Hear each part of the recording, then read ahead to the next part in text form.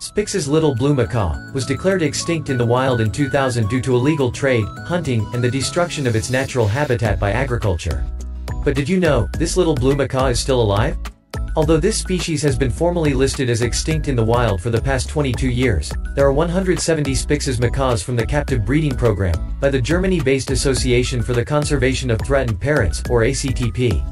On the 11th of June 2022, 8 captive-bred Spix's little blue macaws finally released into the caatinga in Brazil, and another 12 are scheduled to be released in December this year.